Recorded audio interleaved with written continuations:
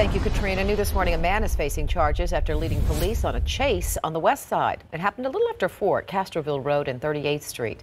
According to police, they believe the suspect may have had something to do with the shooting on Canavan Avenue last night, and they're planning to question him. Police drove to the home where the man was, and that's when he led them on a chase. After damaging the car, he decided to get out and run. Police were able to catch the man 2 blocks away.